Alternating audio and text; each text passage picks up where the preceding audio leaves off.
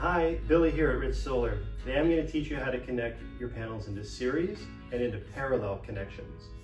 I'll start with these two. We're going to put these into series.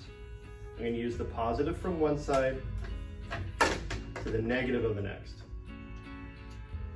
That's it. That's a series. You'll have your leftover positive and negative, which will then be connected to your solar charge controller.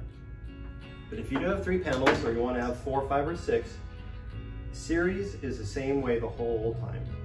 So just take your leftover positive and connect it to your negative.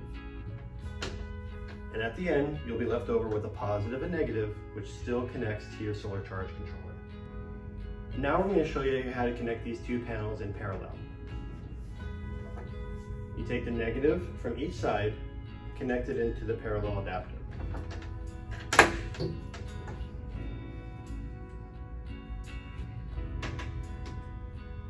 Then you take the positives, connect it into the adapter. Just like that, these 2 panels are now in parallel. You'll use extension cables to connect to your solar charge controller. Now, let's connect all 3 together. For this, you'll need the 3-way adapter. You'll take the negative from each panel,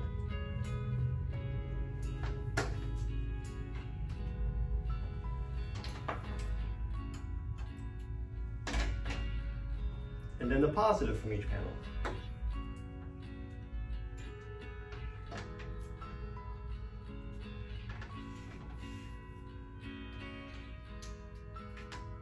And just like that, they're now set in parallel.